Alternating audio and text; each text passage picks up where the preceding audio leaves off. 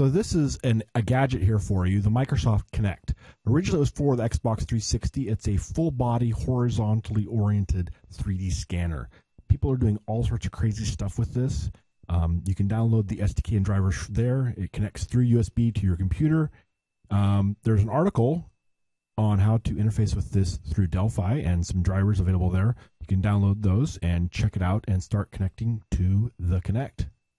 So here's a real quick demo of the Kinect for Windows, which is different than the original Kinect for 360, the Xbox 360. Simon Stewart made some headers for the Xbox 360 version.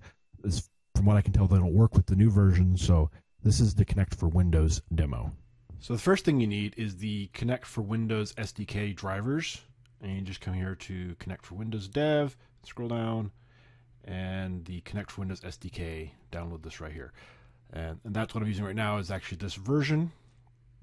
Once you have that installed, then in Device Manager, you'll see your Kinect for Windows showing up here. There's multiple devices involved in this. Actually, there's more than we're seeing there. There's a motor that moves it around, camera, audio control, etc.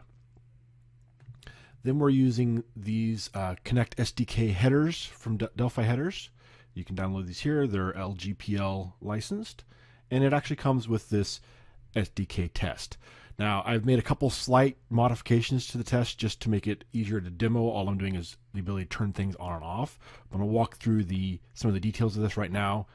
Right here, this is where we're opening the sensor that is being used to connect to it.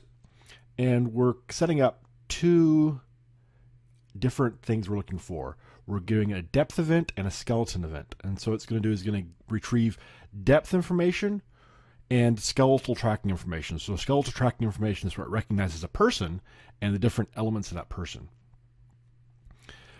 And then also in the depth, it actually recognizes the player, which is a person in the field that it's scanning. There is a thread that runs here to event dispatcher thread that runs in order to pass the information back.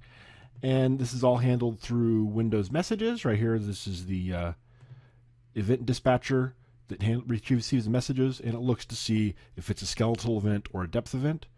And then depending on, let's see, where's it at? Here's the new depth frame. So right here's the change I added. Is right here I have a checkbox that turns off whether or not it displays the player. So the player is going to be displayed in blue when it's detected, and then the ability to turn off the depth scanning. So this is just whether it's going to color things based on depth information. And then also in the skeletal tracking, I added a checkbox here to, let's see, where's it at? Right here. If this is unchecked, then it won't mark where my hands are. So let's go ahead and run this and show you what it looks like. So right now it's doing nothing because everything's unchecked. So I'm going to go ahead and turn on depth tracking. And so now it's rendering here in depth. And so the darker something is, the closer it is to the camera. Now obviously this stuff up here is actually too far away, and so that's why it's black. So black is too close or too far away. Now my microphone's right here in front of me I'm talking into. And you can see my hand, this hand's behind it because it's lighter colored. And it moves further away, it gets lighter. And this hand's in front of it because it's darker colored.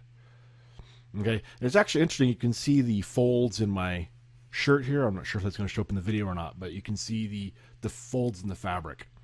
Okay, so that's showing the depth of the field. So back there's the back wall, etc.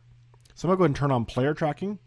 So now it's highlighting me in blue. Now you notice it's got a microphone in blue as well. That's because my microphone in this part of my desk is in the same area as I am. And so it's having a hard time differentiating whether or not this is part of me or not.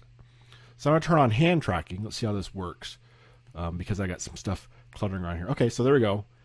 It's saying this is my left hand with the red dot, and this is my right hand with the green dot. So it's able to differentiate that. Oh, it lost the left hand based on information here, even despite my microphone being in the way. So pretty interesting. You can do a lot of other things with Kinect. You can actually pull a actual video to get actual photograph data out of this. It uses infrared camera. So this is the depth view we're looking at right now. You can look at a photographic view as well. It's got a microphone in it. and some other abilities as well. So you can use this to do background replacements, 3D scanning. I've seen them use it to take 3D scans of people to do 3D printing and stuff like that. But anyway, this is the Kinect working with Delphi XE5.